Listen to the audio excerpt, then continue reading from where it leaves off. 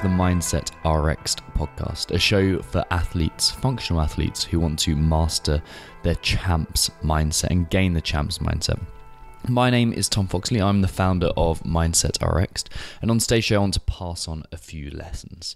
For those of you who have been listening to the show for a while now, or for the last week definitely, you'll know that my training has kind of gone from being a direct focus on CrossFit and kind of not competing in there, but self-mastery within the realm of CrossFit, to like falling in love with Brazilian Jiu-Jitsu.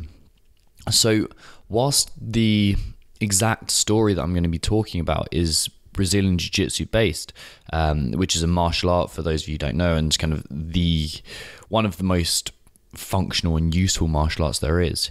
Whilst it's going to be focused around Brazilian Jiu-Jitsu or BJJ, the lessons will apply entirely to the functional scene as well. Because I know the majority of the people who listen to this are functional athletes. They compete in CrossFit or a similar kind of not branded activity in that kind of world. So that's where this is coming from. And I had my first competition on Saturday. And whilst I did a fair few CrossFit competitions or fitness competitions, to come back to a sport that I'm very passionate about doing well in and I want to excel in was a refresher personally on what it feels like to be on the athlete end of the stick, because I'm very used to guiding athletes through this and fulfilling my role as a coach to athletes who just compete in local competitions or who want to kind of master themselves and take better steps themselves, all the way through to CrossFit Games athletes. So everyone in that kind of spectrum, those are the kind of people that I've worked with. But to be on the floor and to experience that emotion for myself again, to experience the mental challenges that come along with that and the physical challenges was brilliant in terms of what I'm going to pass on to you guys. So let me fill in with the way it went to begin with. The competition for me, I ended up in bronze place, which is fantastic. So third place. Before you get overexcited though, there were only 4 of us in the competition because you got like each individual belt or ability level essentially, and then you've also got weight categories within them. So within my division, exact division, which white belt and weight division, there were only 4 of us in there. So that doesn't really to say that I kind of smashed it is a lie, but it's my first competition. So like I'm very, very happy with the outcome, and the outcome being I got used to competition, which was my only objective. And I think that's probably, before I even get into the points, I want to really, I know I said this before when I've talked about it as well, but really emphasize the fact that my entire focus with this was on the effort that I put in and controlling controllable. So I was only focused on what I could do as an athlete, none of the results whatsoever, because I've got no idea what's going to happen. There could have been someone who had no right to be in there. There could have been no one in the competition. There could have been like all these kind of uncontrollables. I was just wanting to focus on my effort, and for that, I entirely did that. And whilst it's a bit kind of not disappointing, but I suppose a bit of an anticlimax anyway, to turn up to a competition, especially driving all the way up to Manchester, getting the train all the way up to Manchester, spending the night there and going down that route. It was a fantastic experience to learn what it feels like to be back on the floor. And whilst I talk about intensity tolerance within the CrossFit world, it essentially means maximizing your potential. Intensity tolerance and maximizing your potential are exactly the same thing. And within a pyramid that I teach to all the athletes I work with, familiarity is the kind of the second step up.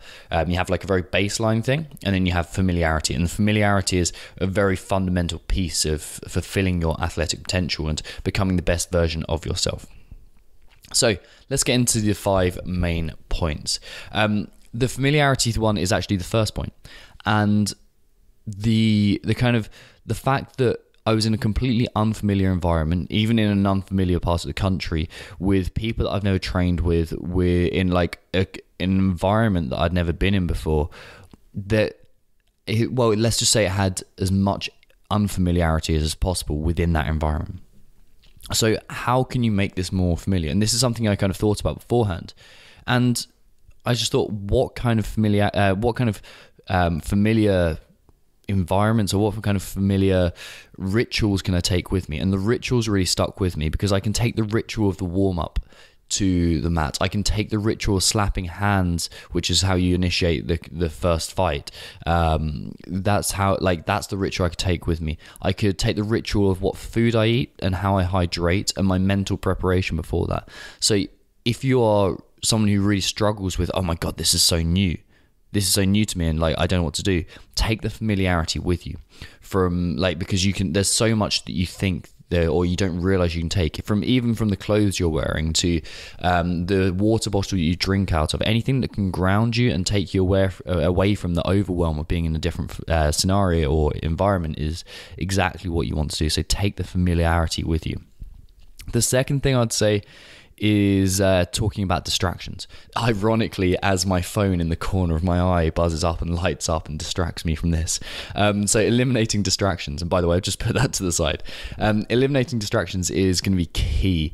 I'll be completely honest, this is one of the ones, that'd be my phone dropping off if you heard that, as I put it away very, very well and very safely.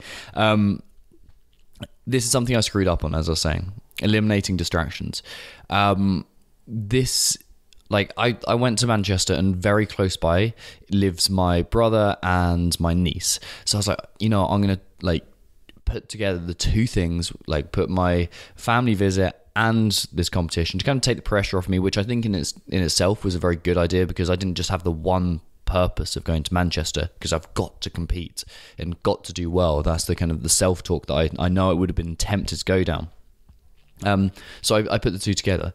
What I should have realized is inviting them along to a relatively small competition was a bad thing to do, because not only did I have the mental preparation of getting ready for a fight, let's put it that way. It was a real fight where you're trying to submit by choking out, or by kind of putting into full extension and ripping on a man's shoulder. That's what environment I was preparing myself for mentally. But I also had the challenge of looking after, and I did basically nothing, but still is in the back of my mind. It was something else to think about, of looking after my niece, making sure my 6-year-old niece was happy, making sure my girlfriend was happy, make sure my brother was happy. And as brothers will, mine was at any kind of opportunity, perfectly aligned and perfectly waiting to take the piss out of me and to rib me. Which is that's what brothers do, and I should have anticipated that. So that's something I needed to do better, and I will do better. The next piece that I think I did well is have a clear plan. I had a clear plan of attack. It didn't quite play out how I wanted it to, but that is absolutely fine.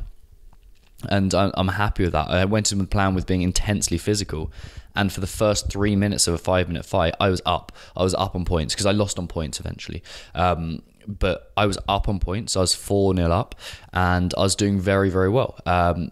Until I lost sight of the plan from there. My plan was to nail him very early on and out physical him and kind of rough him up a bit. And I did that very, very well to begin with. You can see I was kind of shocked at how athletic I was, and that's my exact advantage. So what I really need to do is have an even more clear plan of what to do from there. Which brings me on to my fourth point, which is probably the most important.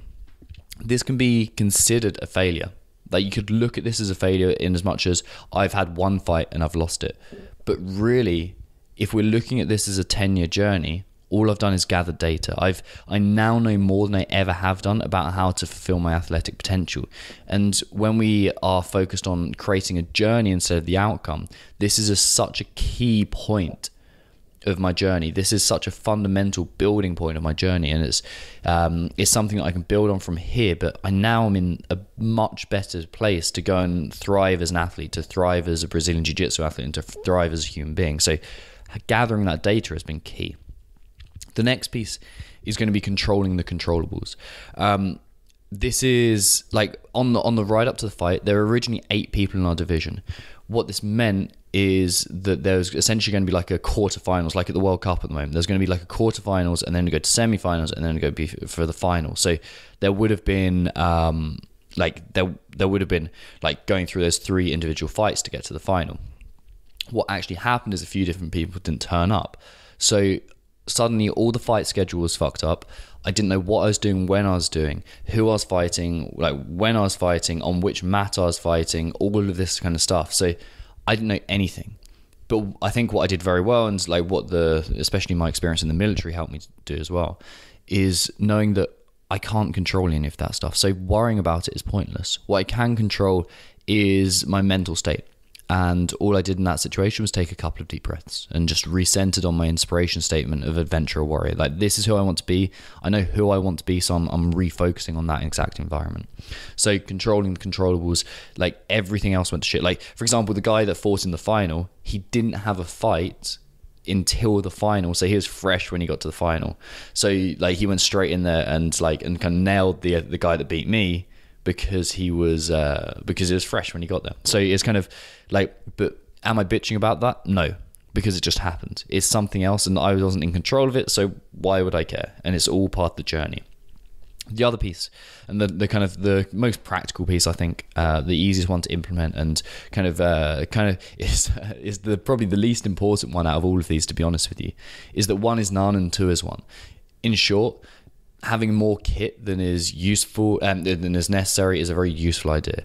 For example, 2 water bottles was very good, because when I had to give one to my niece and she ran away from me with it, I still had water to drink. When I had enough food, I still had enough food to share around with everyone else, and all that kind of stuff. So, and like, for example, my gi, my equipment, rash guards, like anything like that, I always had 2 of it. And that's just that's something that's definitely passed on from the military, but I know will help you guys.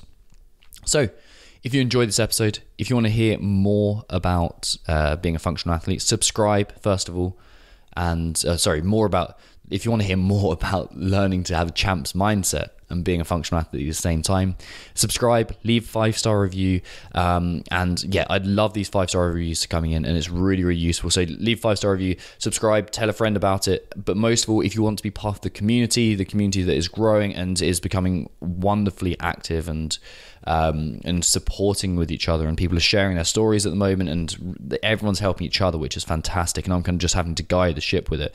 Completely free community. It's on Facebook. If you search for Mindset for Functional Athletes, it'll be there. I'll also put a link in this podcast description, so depending on what platform you're on, you should be able to just click the link. But it's on Facebook, Mindset for Functional Athletes, and you'll find it there. And of course, leave a 5-star review. Let me know what you think of the show. And if you want to check me out on Instagram, go to at Tom Foxley, Foxley on Instagram, or you can go to facebook.com/mindsetrx, so Romeo X-ray Delta, or you can go to mindsetrx.com, so mindset Romeo X-ray Delta.com.